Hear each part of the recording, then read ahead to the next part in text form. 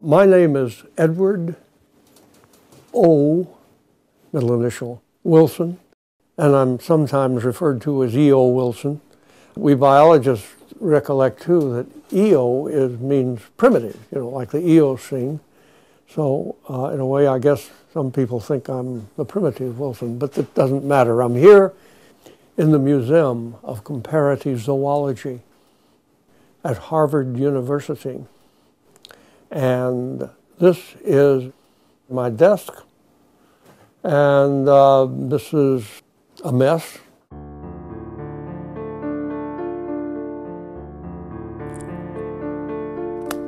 But I'm told that that's the sign of an active mind.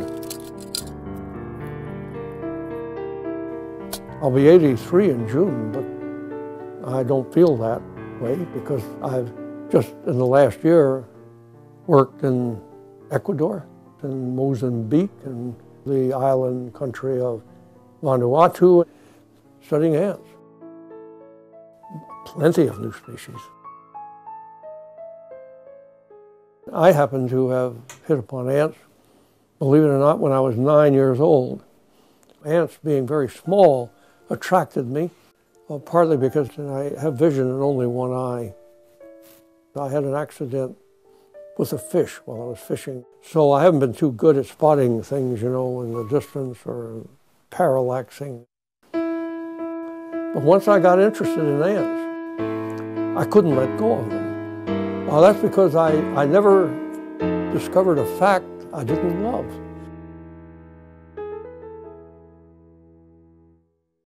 And fortunately, this then evolved into a scientific career, which stretches over 60 years now, working on ants. There are 14,000 known species of ants, and I've studied quite a few of them. In fact, I've discovered and given a name, a Latin name, to 450 of them. This is the biggest ant collection in the world. We have perhaps 1 million specimens. Discovering a new species is nothing to us working in a museum like this. They, in fact, are a bit of a burden. But, what science, good science, gets done without going through a lot of tedium?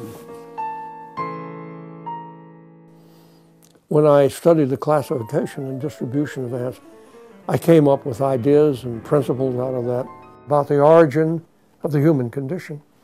I don't feel as though that's an Einsteinian advance or a quantum mechanical advance. For me, it's common sense. But I've been through two episodes in which I've had substantial numbers of colleagues, how shall I put it, peeved. The first one was sociobiology. And that simply said that human beings have a nature, that we have instincts. Well, in the 70s, as I discovered, that was not popular among social scientists. In fact, the social scientists generally held the view that everything is determined by culture, history, and the circumstances of the environment in which people grow up. Well, that was manifestly wrong, even in that time. But the second one is much more recent, and that's the one on the subjects of kin selection and new ways of approaching the origin of altruism. When we finished with the two mathematicians I was working with, one crucial meeting especially, I then called on Darwin and I said, "Do you agree with everything we've concluded?"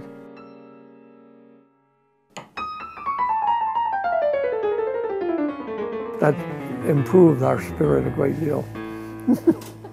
But Schopenhauer put it just right.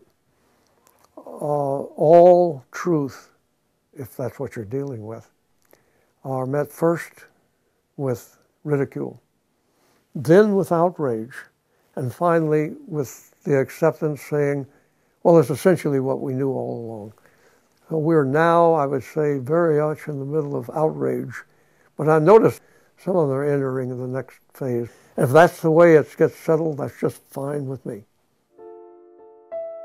This is a backwoods fiddle.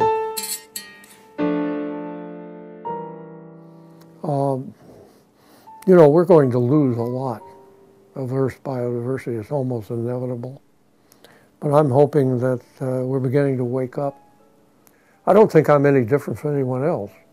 It's just that probably I've studied it more than most people, that is, biodiversity. I've been to more places in the world with rich and fascinating faunas and floras.